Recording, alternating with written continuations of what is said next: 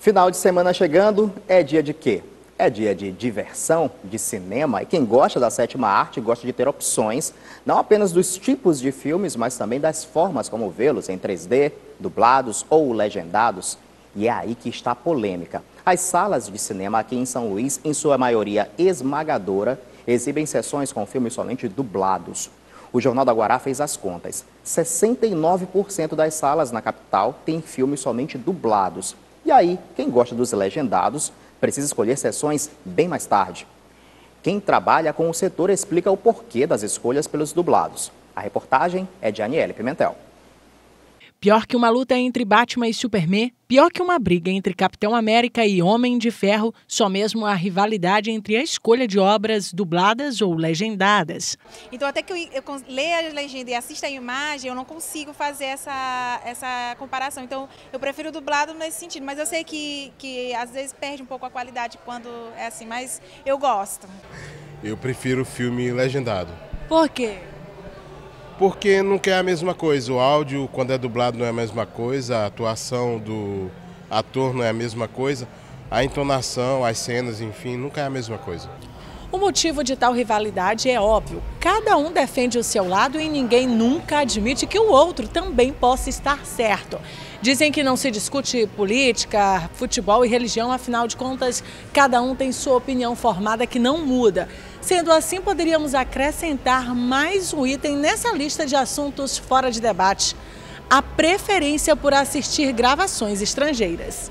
Para o time legendado, a obra original deve ser totalmente apreciada. A dublagem prejudica a sonoplastia cautelosamente planejada. Eu acho que a gente deveria focar mais na multiplicidade de escolhas, na diversidade de filmes, do que no atender o dublado ou legendado. Por outro lado, para o time do dublado, ler prejudica a imersão da obra. Ao ler a legenda, o público não foca tanto nas imagens tão bem trabalhadas. O cinema no Brasil, e principalmente aqui em São Luís, as salas de cinema, elas têm pouquíssima diversidade, então isso é muito problemático.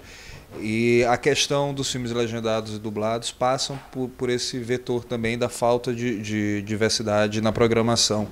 Porque as majors, que são as distribuidoras com capital internacional, elas chegam no mercado com muita força e conseguem impor seus filmes. E então o consumidor tem pouquíssima escolha, né? Não é dada múltipla escolha para o consumidor de cinema. Com um público tão dividido, o correto seria que o mercado cinematográfico oferecesse por igual estes dois estilos. Mas o que se nota, pelo menos aqui na capital maranhense, é que a maioria das redes de cinemas exibem muito mais os dublados que os legendados. Neste cinema aqui, por exemplo, dá só uma olhada na programação. Todos os filmes do dia, até a última sessão, que é às 9h40 da noite, são dublados. Ou seja, quem quiser assistir um filme legendado vai ter que esperar uma outra oportunidade. A justificativa é que o cinema tem um público-alvo de baixo nível de conhecimento da língua inglesa. A gente geralmente faz assim, as sessões legendadas à noite, entendeu? Porque o público maior de adolescentes então, que preferem dublado no caso. E aí a gente faz as sessões dubladas durante o dia, é legendado 1 ou 2 sessões durante o período. Então tem para todos os gostos. Tem para todo gosto. Pois é, né? Deveríamos ter mais opções aí de filmes para todos os gostos, né? Dublados e legendados, e aí levar mais gente aos cinemas. Mas se as sessões cinematográficas estão deixando a desejar nesse sentido, tem outras opções, né? Os festejos juninos, porque eles estão troando pela cidade, vale muito a pena depois de pegar uma sessão. Caso você se decida, né, desce para o arraial mais próximo. Mas hoje, especificamente dia de São João, além da festa em si, é um dia de agradecimento. E assim foi o dia inteiro nas igrejas que homenageiam São João.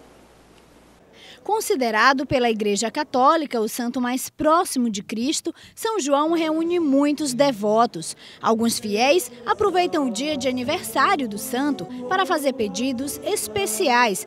Dona Maria Lima demonstra a maior alegria de poder, com a idade já avançada, participar do festejo de São João. Todo ano eu sou a primeira que chego, a igreja está fechada. Para mim, muito importante. O São João nasce e traz consigo toda uma bagagem de promessas, de heranças culturais, tradicionais, religiosas, que faz com que o povo de Deus se identifique com ele. A igreja São João ficou lotada. Depois da primeira missa, o padre abençoou o boi de Axixá e a festa continuou na frente da igreja.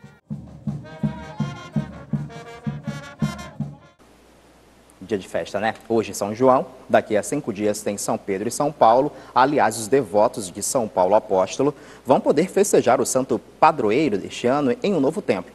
Isso será possível graças à construção de um templo que está sendo realizado. As celebrações estão sendo feitas neste espaço que futuramente será o centro catequético da paróquia São Paulo Apóstolo. Os preparativos para o festejo deste ano começaram há 4 meses. O tema é Com São Paulo, 15 anos festejando a misericórdia do Pai, uma referência ao período de existência da comunidade e ao Ano da Misericórdia, celebrado pela Igreja Católica. A festa começa amanhã e vai até o dia 3 de julho, com largo e apresentações culturais. Nós estamos construindo um novo templo na Igreja Matriz da Paróquia de São Paulo Apóstolo e a gente está aqui nesse espaço e a gente convida você, sua família, para vir celebrar conosco a partir de amanhã até o dia 3 de julho a festa do nosso padroeiro. Pois é, mas ainda dá tempo de aproveitar o São João. Nós vamos então com o repórter Guilherme Lima, que tem mais informações para a gente sobre o que ainda rola neste final de noite junina. Oi Guilherme, boa noite.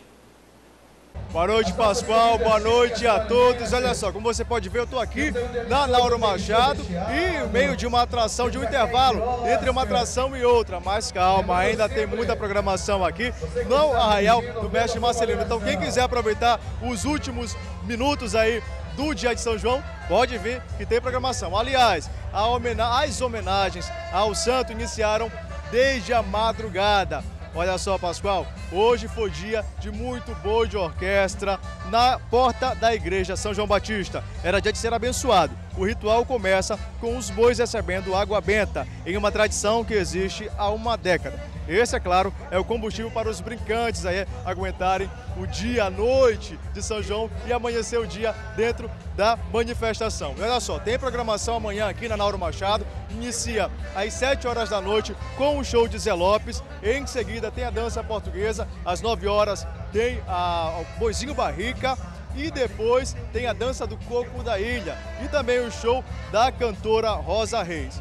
Tudo encerra à meia-noite com o batalhão do boi de Maracanã. Olha só, Pascoal, ali pertinho o destaque fica para o tambor de crioula, ou seja, é muita programação, muitas apresentações, então estão todos convidados para a festa. Voltamos ao estúdio com você. Muito obrigado, Guilherme. Boa noite para você, boas brincadeiras juninas e bom trabalho também. Mais informações no nosso portal tvguara.com. Nós voltamos na segunda-feira, logo após o Inspirar. Uma excelente noite, um ótimo final de semana e bons festejos juninos a todos. Até segunda.